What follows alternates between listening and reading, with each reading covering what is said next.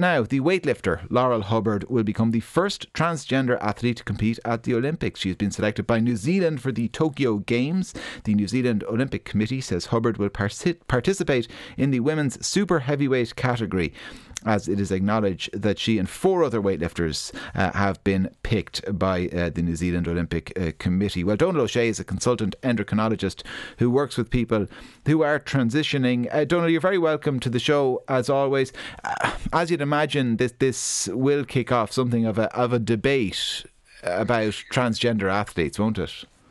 Yeah, and it is a debate that kind of comes into focus, coming up to every Olympics and every kind of Rugby World Cup over the last kind of 12 years now. I would have been asked about this, and it's really very positive to see, I suppose, the nature of the debate now. So, what we want as a society that will allow people who are transgender to transition personally, socially, and they should have no limit to their ambition. So a transgender athlete being selected to go to the Olympics is an incredibly positive thing. It wasn't happening. It wasn't even been entertained 12, 13, 14 years ago when I was first been asked about it. So that's the positive side of it. There's always going to be the discussion then about, is there competitive advantage? So if you are transitioning from if you're a trans woman and you're taking estrogen, that's going to weaken your muscles compared to a natal male who's on testosterone. But you will still have the physical size from, the size of your body doesn't change when you transition. So the governing bodies have to decide on where their views are in terms of competitive advantage.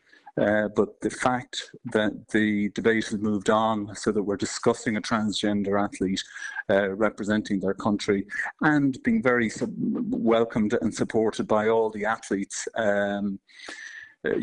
on her Olympic team. Yeah. That's a massive change in the last 10 years, and it's very positive. And when you talk about, that governing bodies are going to have to deal with this, I mean, deal with it on a case-by-case basis, or do you imagine we'll have kind of bespoke rules regarding, I suppose, maybe like the particular maybe category that Laurel Hubbard will compete in weightlifting, for example?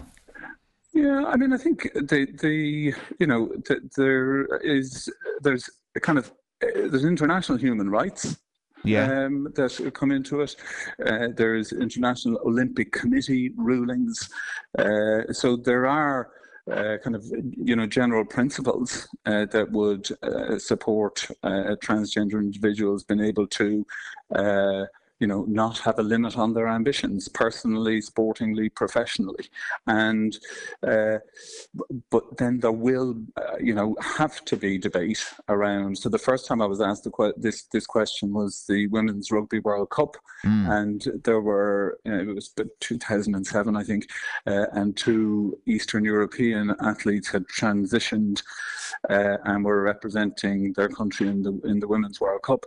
And in terms of height advantage, in a line-out, that was clear. Yeah. And the governing bodies have to make a decision on where that plays out.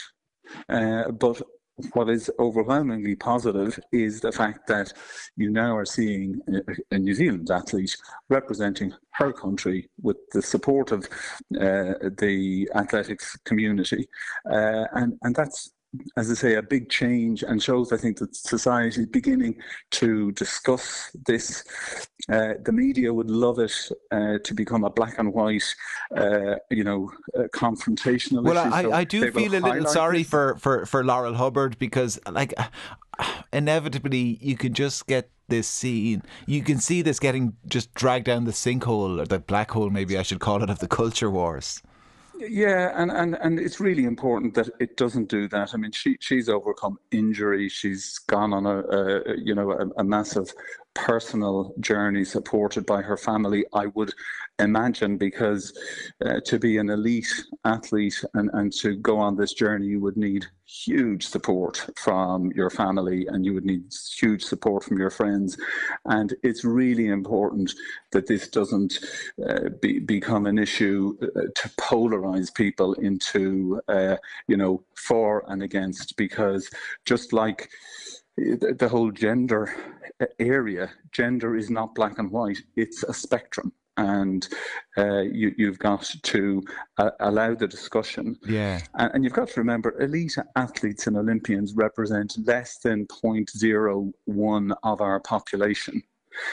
So you are talking about, highlighting a really minor issue, and it's important that it informs the broader debate, not a discussion about right and wrong, and as you say, going down a very negative discussion. And look, there is an awful lot of guff talked in this area about, people transitioning just for commercial gain, kind of, at scale, that this would happen. At the same time, you say that gender is a spectrum, and most people will accept that reality now. But then in sport, it's the difficulty, isn't it, when sport divides people kind of on the binary choice of man or woman, isn't it? Oh, well, look, absolutely. I mean, I remember Sonia O'Sullivan losing out to 3 Chinese athletes, and I remember the anger and the upset that I felt. She.